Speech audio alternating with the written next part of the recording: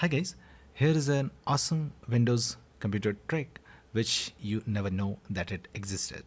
So what happens, whatever apps you used very frequently, just drag it to the taskbar. Okay, whatever apps you use very frequently, let's say I use these apps very frequently, just drag them and pin them on the taskbar. Just drag and drop. Now what happens, these apps are arranged according to the numbers. So if I'll press Windows and 1, it'll open Chrome. You can see, just press Windows and 1 and it will instantly open Chrome.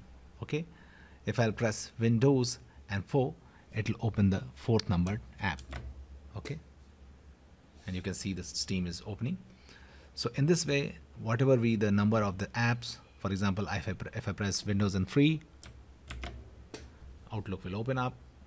Okay, so in this way you can open your most frequently used apps with just a shortcut key.